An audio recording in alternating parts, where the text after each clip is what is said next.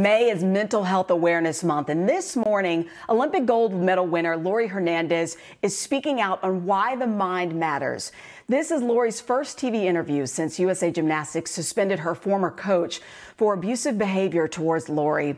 Laurie says the abuse was one reason she took a break from the sport after Rio, but now she's back in training, looking toward Tokyo 2021, and she joins us now. Laurie, good morning to you. Good morning. How are you? I'm doing okay. I'm eager to talk to you about mental health and this new initiative that you're hosting. But first, let me quickly ask you about what happened last month. I know it was a big deal. Your former coach, Maggie Haney, she was suspended for 8 years by USA Gymnastics. And you say it was years of emotional and very verbal abuse, including being yelled at so loudly people in the parking lot could hear. And I think a lot of people didn't realize, though, that, sometimes she was making you work out when you were dealing with multiple injuries. And the hearings for this investigation happened while you were training for Tokyo 2020. So how difficult was that for you? And are you satisfied ultimately with the suspension? Just the fact that the case was opened in an Olympic year was pretty difficult, I think. It's tough in general, and I'm just glad that we were able to talk about it and get our story out and make sure that it was heard. And it wasn't just me; it was other girls as well. We were able to speak out about it, and I think that was really important. It's a really big step for gymnasts and for USA Gymnastics just to go ahead and do the right thing and make sure people know that that kind of treatment isn't okay. It's not okay.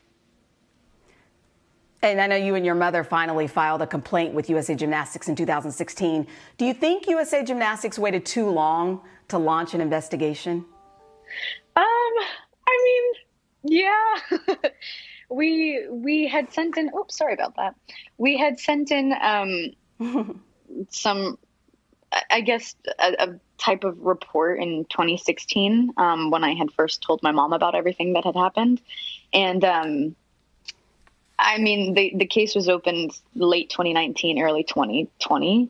And so I think in all that time, it could have prevented a lot of athletes from having to go through the same thing that I went through. But I'm just glad that we were able to do something about it.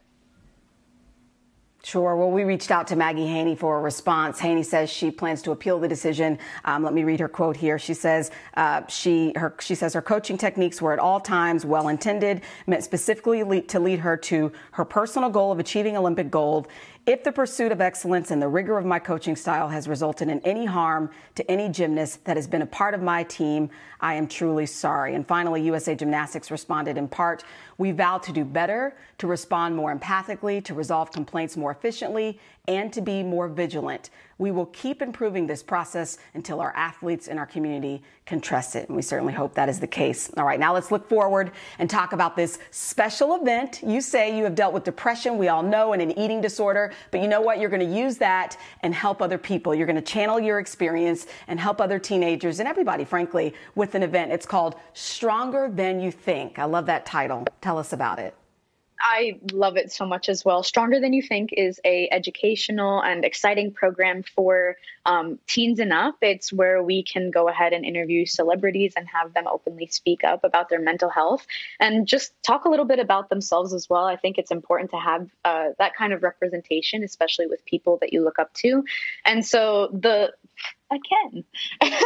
lives are going to be done May 27th through the 29th. And that's going to be 2 to 7 p.m. Pacific time.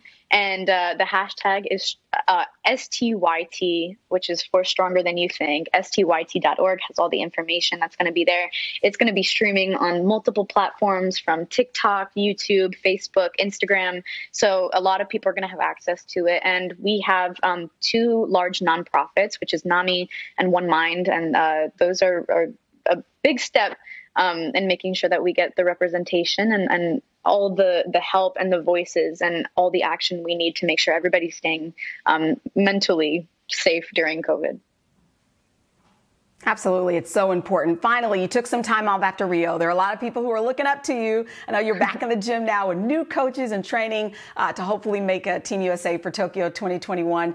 How is your training doing and how is it different now? Yeah, before we all had to go home and stay home for self-isolation, training was going really well. I think it was definitely getting the rug swept out from underneath you when we heard that the Olympics was going to be delayed by a year. But at the same time, I think every athlete, we can all agree that the world comes first and that the health and safety of everybody comes first before anything else. So it was definitely a tough decision that I'm sure had to be made, but it was for the greater good. I understand it.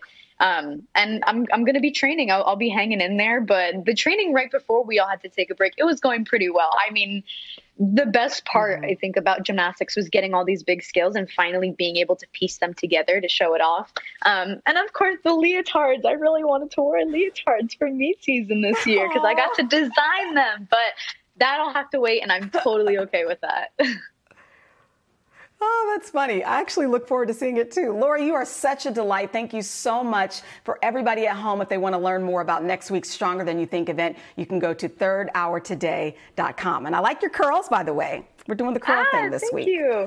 Yeah, we chose to dye our hair during self-isolation. We had to. I love it. Cheers. Cheers to you. Dylan, I'll send it over to you.